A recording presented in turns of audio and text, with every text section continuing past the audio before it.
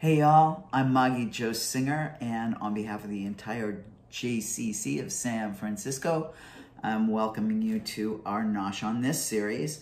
And tonight, what I'm gonna do is teach you how to make a really amazing whiskey sour to go along with the Boricus pie that our amazing chef, Einat Admoni, is gonna teach us how to make.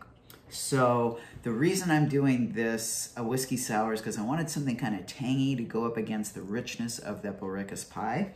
And it's Shavuot. And so we're celebrating the giving of Torah and the spring, and there's an association between the new lambs and all of the nourishment by way of milk that's happening at that time of year. So Einat is covering the milk part of our tradition. And I was thinking, what would go with that?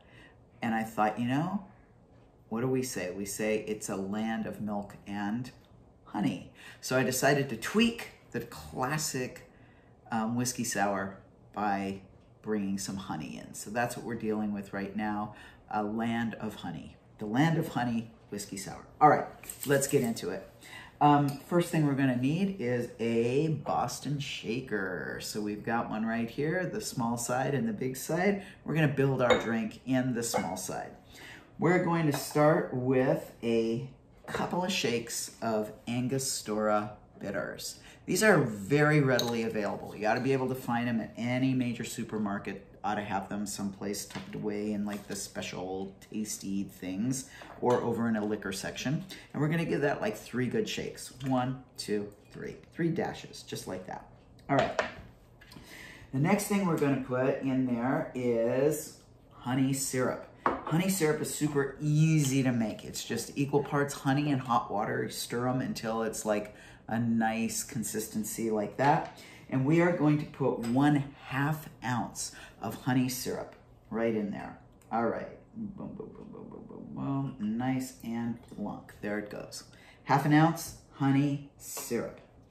The next thing that's gonna go into our drink is some lemon juice. That's where the sour part comes in a whiskey sour.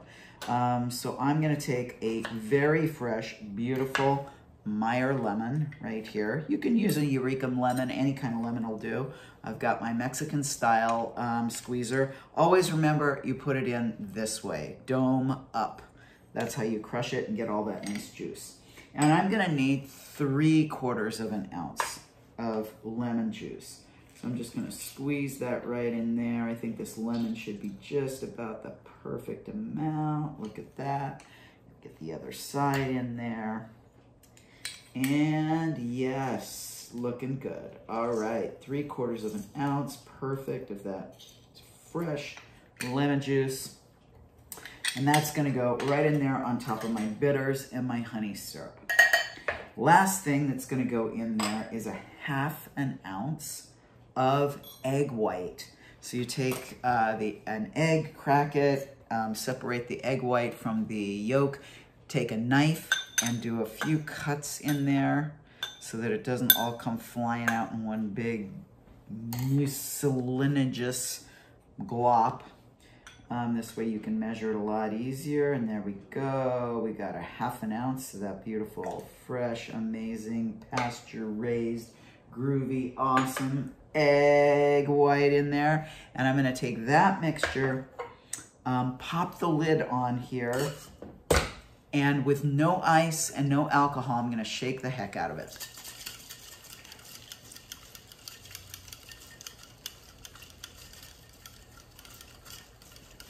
Really want to give it a good shake. All right, because that's how we're gonna get our nice head of foam that's gonna look milky, but it's not gonna be.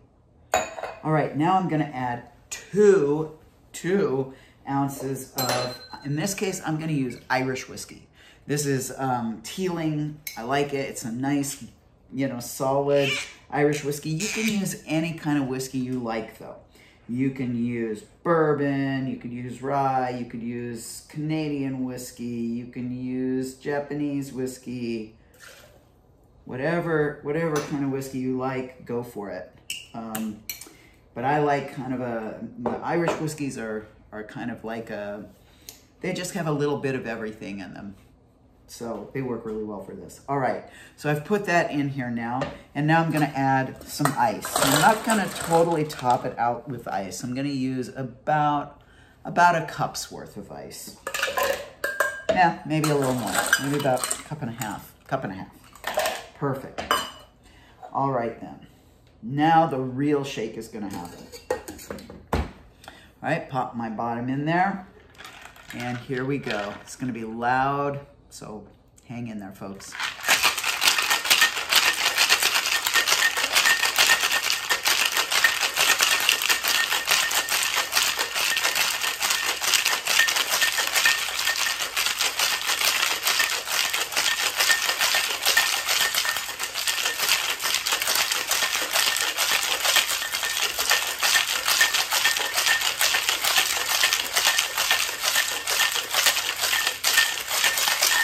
All right, get your heart rate up, and there we go. Now, I've got a very beautiful, here we go, kind of a fun-shaped glass. I usually go for really expensive glassware. This is super cheap glassware, but it's fun. I really like this shape. So I'm going to double strain. So I've got a Hawthorne strainer here, a spring coil strainer. I'm gonna pop that in there. And I've got a little tea strainer, kind of small kitchen strainer. And I'm gonna strain that right into my glass.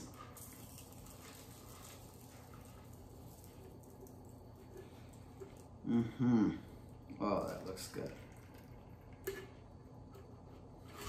Perfect. All right, we're gonna give that just a second to separate, let that froth come up to the top. And here is the final touch. I got myself some honeycomb, and that's my garnish. A little piece of skewered honeycomb. And I'm just gonna sit that right on the top like that. Oh my gosh, what a cute cocktail this is, amazing. So there we go. Now the longer it sits, the more we're gonna get a nice white layer of foam on the top. And you know, the celebration of Shavuot is the celebration of the receiving of Torah. Torah, not unlike this cocktail, is all mixed up. It's got sourness, it's got sweetness. Some parts of it are intoxicating, some parts are nourishing. And over time, all of it separates, and we are able to see layers and distinctions, and hopefully it brings us more into alignment with those mixed up sour and sweet parts of ourselves. So, Chag Sameach, my friends. May it be a sweet and beautiful Shavuot for you. May you learn, and may you teach, and may we all get better for it. L'chaim.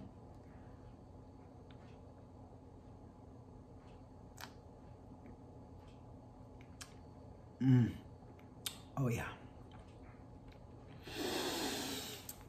That's sweet.